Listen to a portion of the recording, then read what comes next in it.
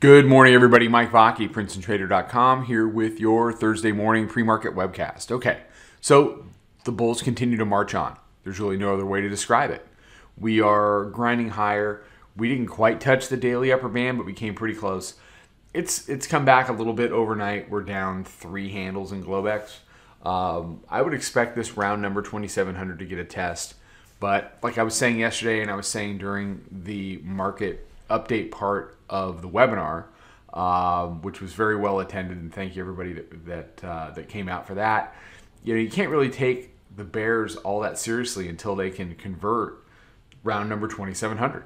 It's just basically a bunch of noise.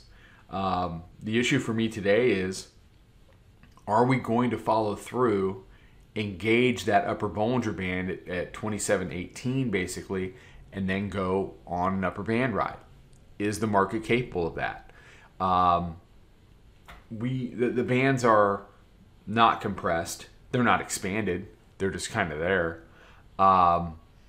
And we've been on a pretty steady march higher since 2560. So the issue for me is, can they go ahead and continue to make higher highs? So here on the hourly chart, you can see this march higher, and then we've been in compression. We were in compression yesterday. The compression has been exacerbated overnight, and you can see, the first hints of this market wanting to trade below the hourly mid band were yesterday near the close. This is a little bit of a close below. They got it back. We closed below at RTH, and you've seen, basically flatlined overnight. Now we're seeing a little bit of a move to the downside.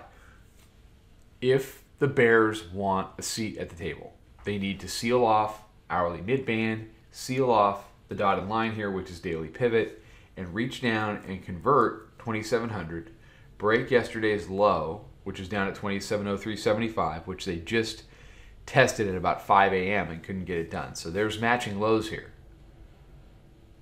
Here and here. So your Globex low is 0375.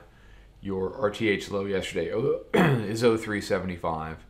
And back here, you've got 0375. So here, here, and here.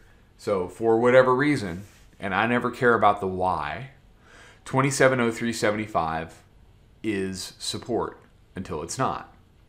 So if the bears want to go anywhere today, you convert 0375, you get below 2700, and then you start to try to, shake the tree a little bit and reach to the downside and use all the compression you see in those hourly bands to your advantage. There's a big move baked into those hourly bands. It could get very directional.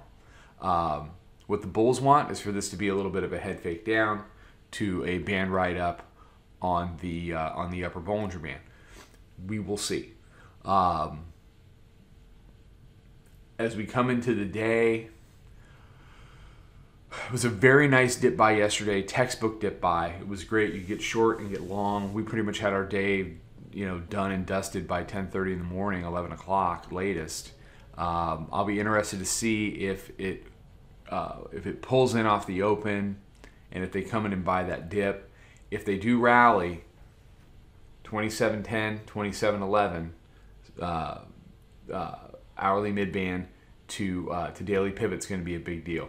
If they can't get it past here, and then they break through the 0375, then you can get a little bit of a solid red day to the downside. Lose this and establish 10 to 11 as support, it almost demands a reach up to 20. All right, everybody have a fantastic day. For those of you that attended the webinar, I sent out the recording last night. It'll be up on the website later. Again, thanks everybody for attending. We're going to do one in another 2 weeks. So on May 1st will be the next public webinar. Everybody have a fantastic day. I'll be out on social later on. Until then, trade them well. Talk to you soon. Follow us over on Twitter, Instagram, and Snapchat at Princeton Trader. Check us out on Facebook and join us for a free trial at www.princetontrader.com. Trade them well.